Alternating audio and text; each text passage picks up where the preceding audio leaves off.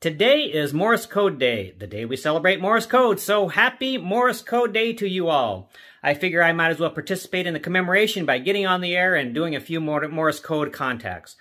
Band conditions aren't that great. I think there's a solar storm or something going on because I'm on 20 meters, not a lot. I was able to get a friend in New York, a K4NYM, Bill. Other than that, just a few others. I've got K0ET on right now in Missouri. Don't know him, but let's give a listen. I'm going to ask for his park reference.